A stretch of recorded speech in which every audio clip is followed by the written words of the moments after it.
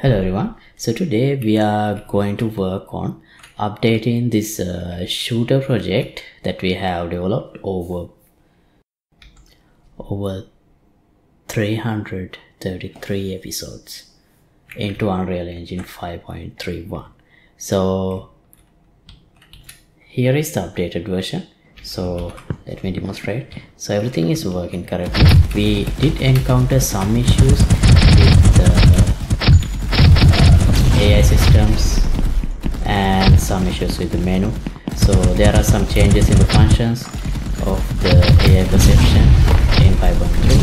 So I have addressed that as well, and overall these are working.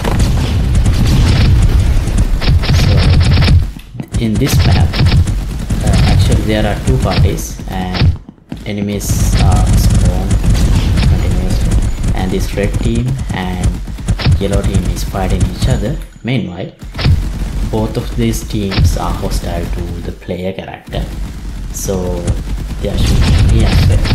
So we have a lot of features actually in this project. So we are going to update this project into 5.3 and fix all the issues that we encounter today. By the way, I'm sure you already know, but you can download this project and all other thousands of projects that I have done in my channel in the Patreon page once you become a member. So feel free to check it out. To the date, there are over 1,600 something videos that I have done, and for each video I have released the project files for you to use with your games. So once you become a member, you can download all of them without a limit. And let's get back to today's topic. Okay, so this is the project.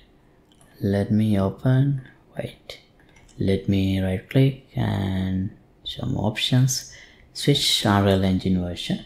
So at the moment it's in 5.1. I'll switch to 5.3. okay.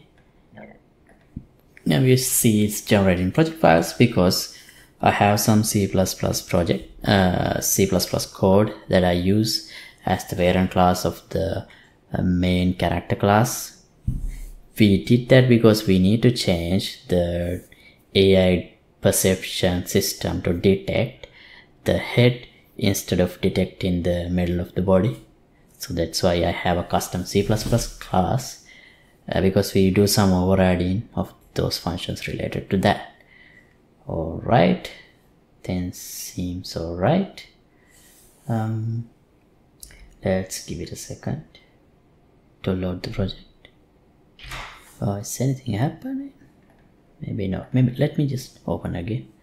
Maybe it's just build the project files, build the source, generate the source and stuffs there. Alright.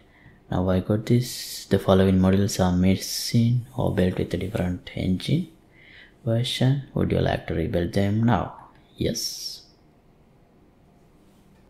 By the way, in order to rebuild, you need to have C++ Visual Studio installed in your machine. Otherwise, Unreal can't build the source. And if you haven't done so, you can check how to install and set up Visual Studio for Unreal Engine in this page. Alright, project is loaded. Let's see. Oh, we got errors. Okay, let's see what are they. Get perceived actors from this AI perception site day. Well,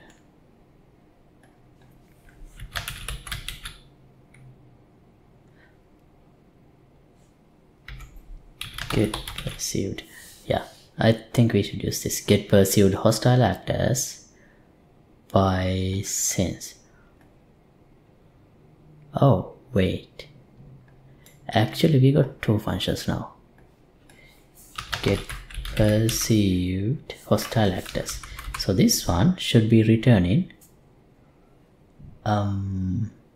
perceived actors from all the components. So here, since we didn't have such a function before, I think I had to use this AI perceived actor from different types of sensors, sight. Oh no, not really. We are still only using sight, but with different components: sight day, sight alerted, sight night. Alright, so that means this is the one we need to use. And this sense sight. Okay.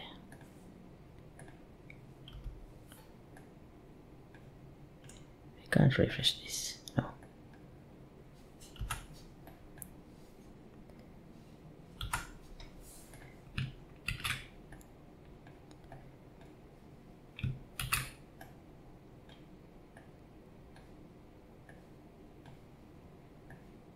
Right.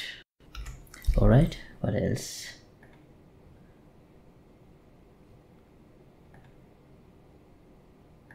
Actually, that's all. Let's compile. Alright. Where else we had errors? Widget controls and widget key. Right, what are the errors here?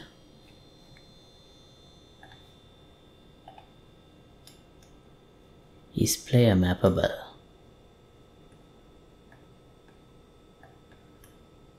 What's this? Enhanced input key mapping. Can I refresh? Let's break. Oh, now we don't have this mappable option. So I use this variable to determine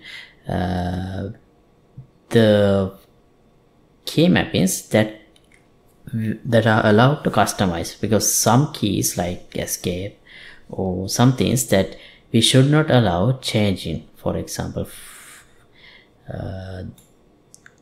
the keys that may be related to menu and things like that. So how do we determine that? Maybe there is an option to get only the mappable. Yeah, get all player mappable action key mappings. Nice.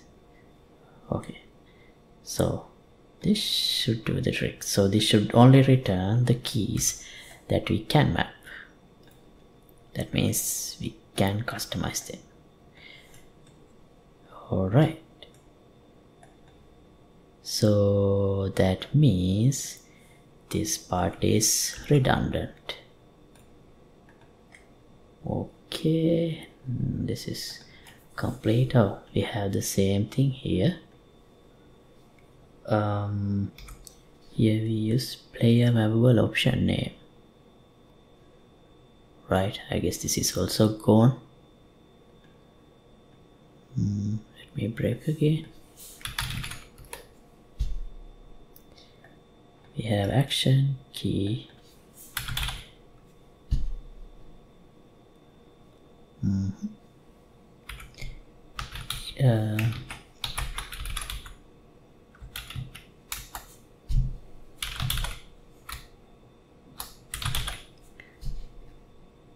Right, let's try this display name instead of this one.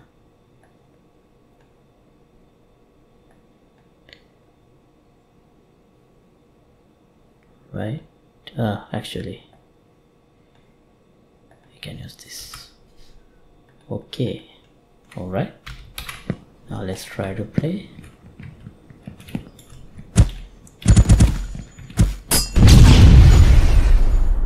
I think this still compiling because I feel some lag. Let's check settings, not main menu, settings. Wave distance is not there.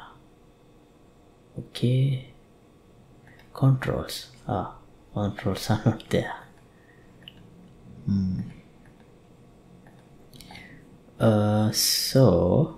But yeah, those things we need to fix. What about the other parts? Oh, we got an error.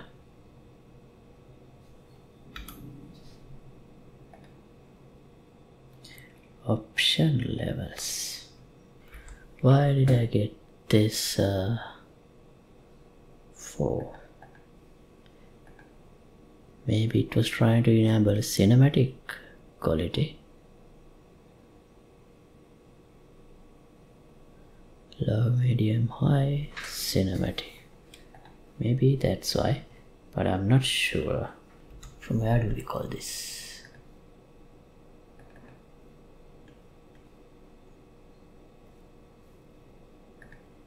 From outside.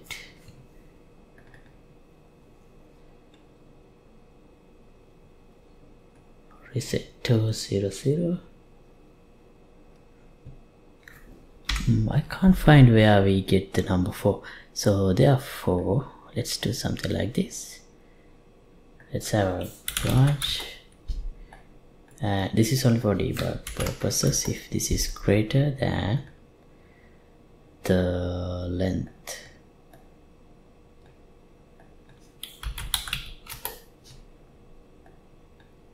of the option levels, if it is false, we can set it. If it is true, let's do a print string in red with the longer time, and I'll print out the option name.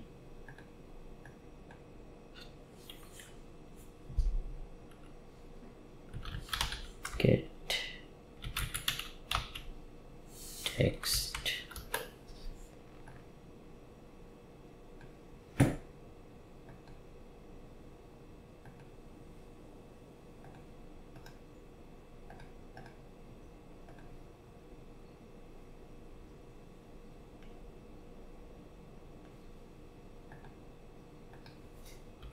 maybe we need some additional information. Invalid option level, this one.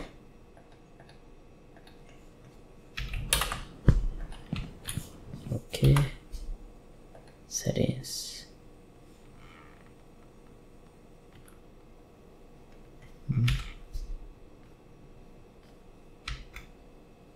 Well, that is not printed anywhere.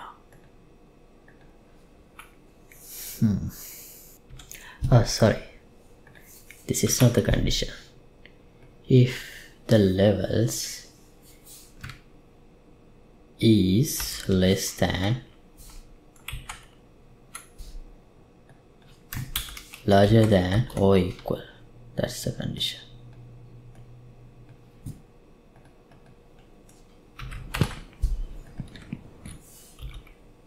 Settings.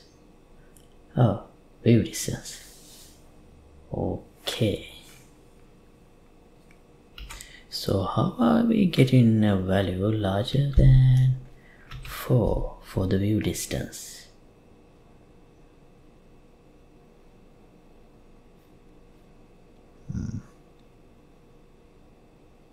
It should be in the graphics option. Let's say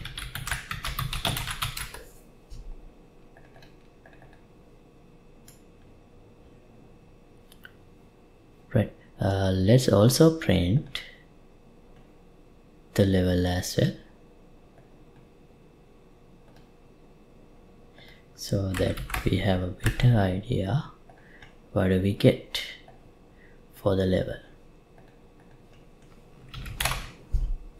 Oh, sorry.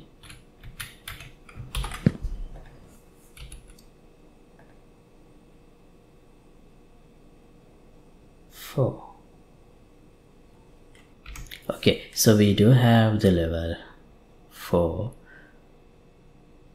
0 to 4 for the view distance. So, but it does not match. 0 means low, 1 means medium, 2 means high, 3 means epic. Those are the things that we use. Okay, does that mean we should enable epic too? Sorry, cinematic. Let's enable that also. That should fix the issue, but I'm not sure that would introduce problems to the other parts of the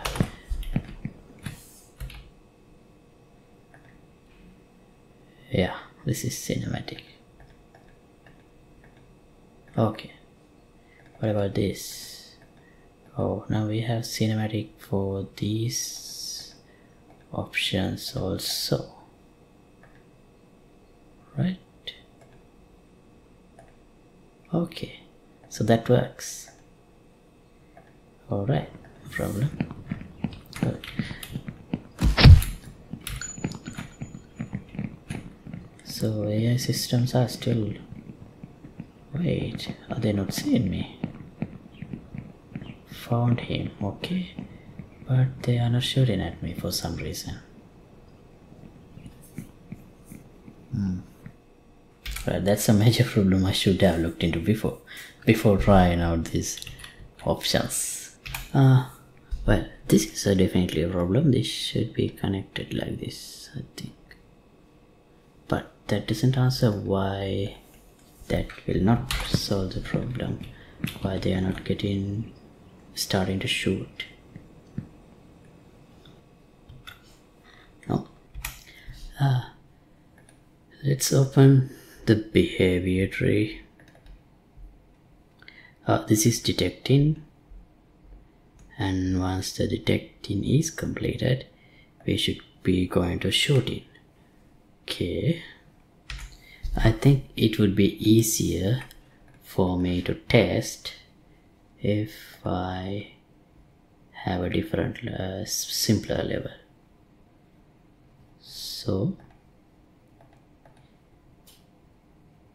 levels, test. Well, no, let me just delete some of these enemies. Do we have spawners here? Oh yeah, so yeah, let's go to the test level.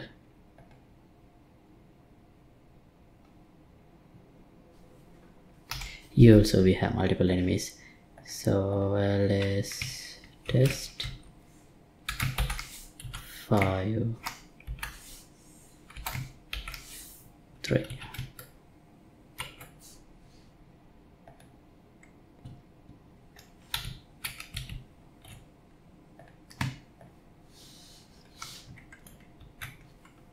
Let me just delete these enemies.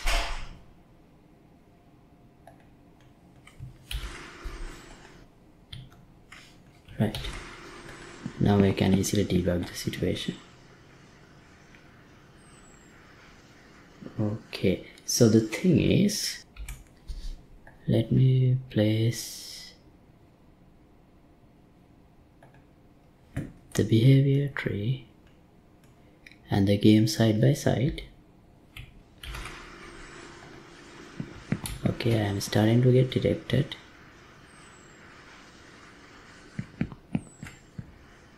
What's happening? So when I starting to get detected, this detecting should be set.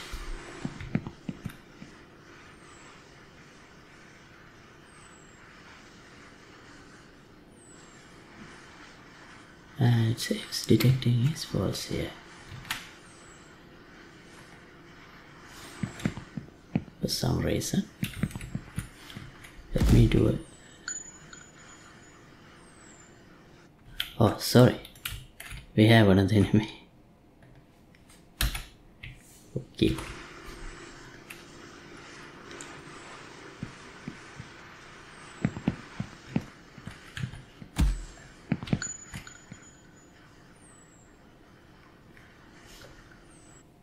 So I even got the take cover bug as well.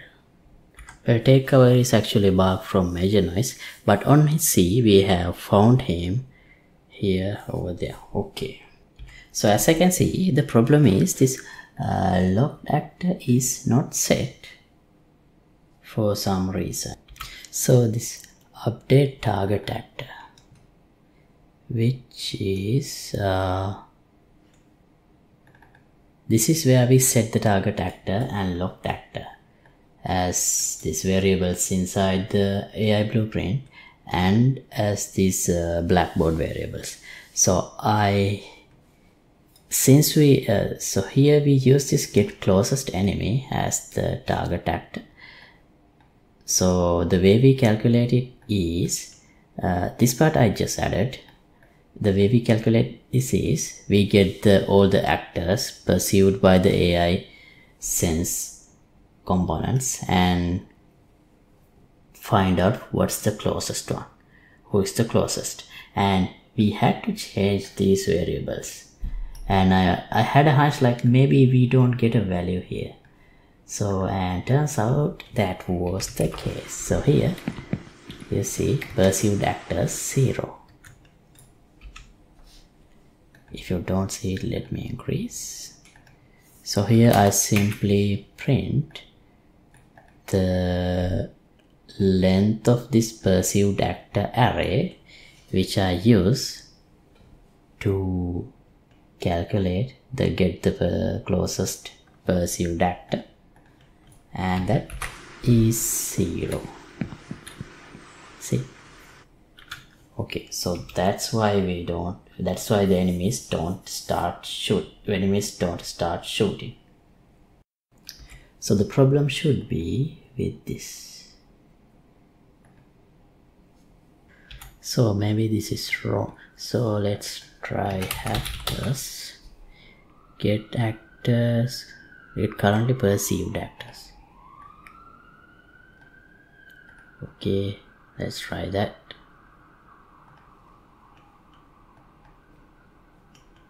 We need some space.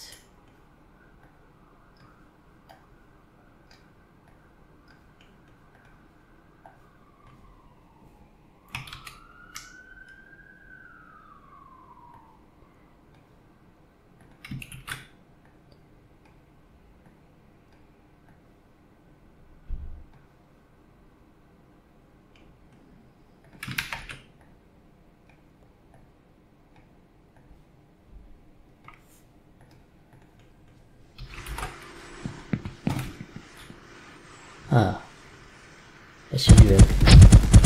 Yeah, great.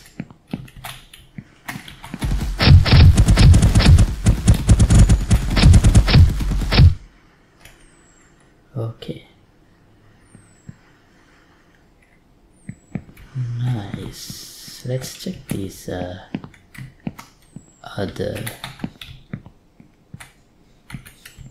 some of the other weapons too.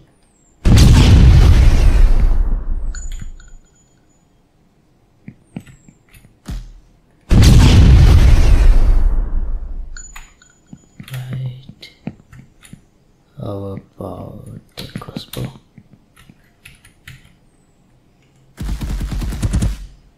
Oh.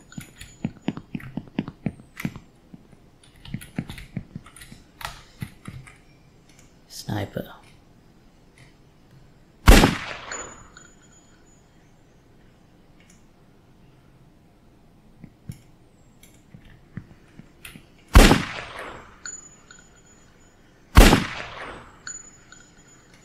Camshack is not working, it seems.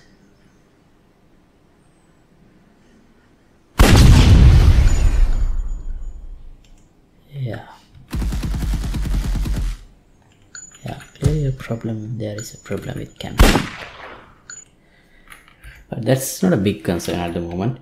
Anyway we have this effect where so yeah, I wanted to test how the enemies react to other enemies before looking into any other details. So we have this overall effect with the gun recoil.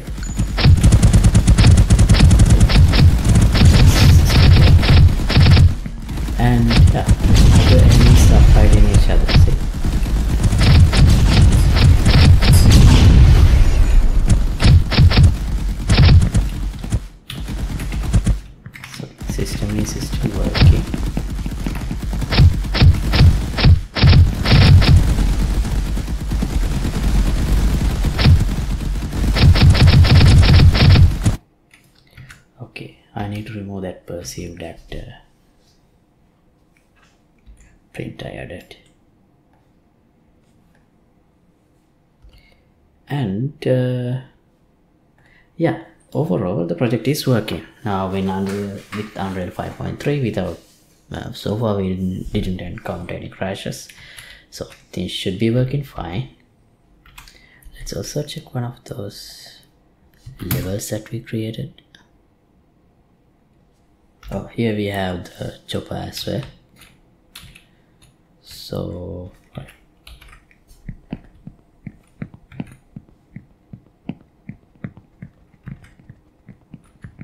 right, these are my allies, so it's working.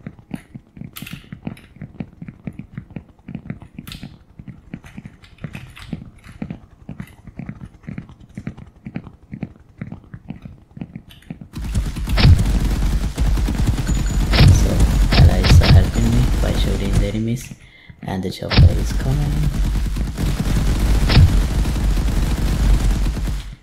Let me help with the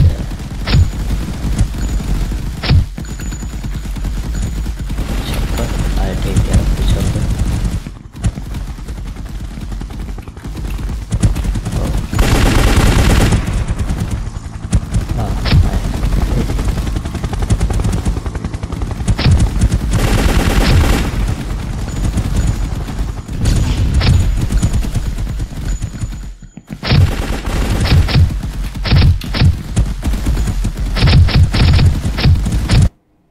Okay, things are working good enough.